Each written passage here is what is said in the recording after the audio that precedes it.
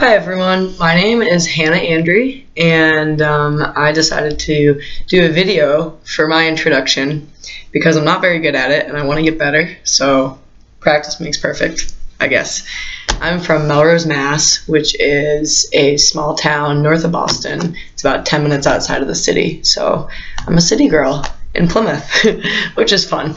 I have dual citizenship. I'm a European citizen as well as an American citizen. My dad's from London, so growing up I spent a lot of time over there. So I tell people I'm kind of from there because it has a lot to do with how I was raised and the culture I was brought up in.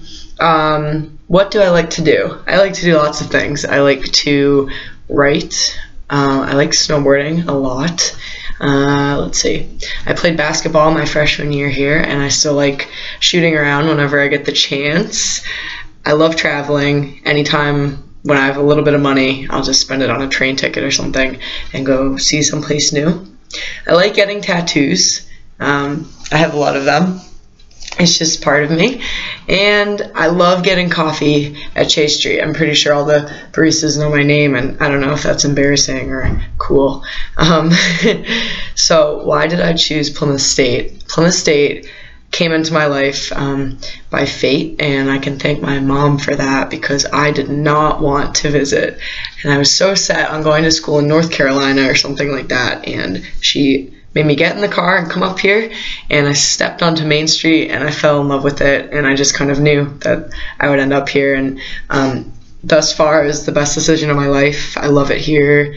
I love being in the mountains and downtown, and I love all the people that I've met. I couldn't see myself anywhere else.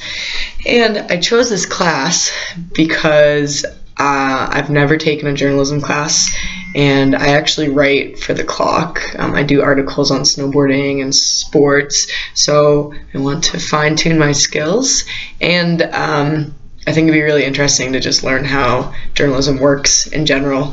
So I kind of wanted to jump out of my comfort zone in a way.